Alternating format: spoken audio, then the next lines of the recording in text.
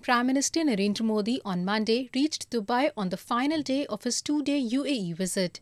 He attended the reception hosted by the Indian ambassador to UAE TP Sitharam. Modi interacted with the officials and delegates present there. The Prime Minister will next be addressing the Indian diaspora at a grand event organized by the community itself. This is the first visit by an Indian Prime Minister in 34 years to a Gulf nation. PM Modi concluded his engagements in Abu Dhabi today in the afternoon. He will be departing for India late in the night. With camera person Ajay Sharma, correspondent Ranjit from Dubai for ANI.